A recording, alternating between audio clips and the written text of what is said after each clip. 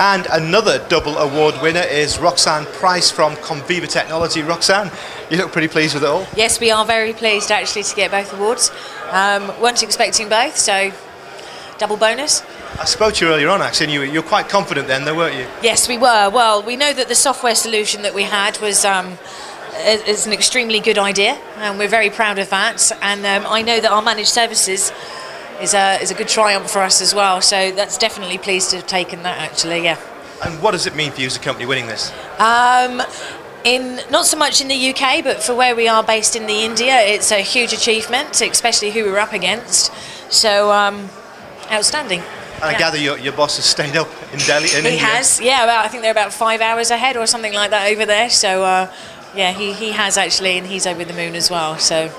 What does it mean as a company? Can you use this for marketing? Does it give you more prestige? I think it will do. The fact the virtual SIM will go a long way to building it as a better product worldwide, because it's only concentrated in a few areas right now, so that's good. But also the managed services, it's very low, it's very new on the market, so it can only grow. That's great. We've had a good night. We've had a fantastic night. Yeah, I can tell. That's great. Thanks so much, Roxanne. That's okay. Thank you.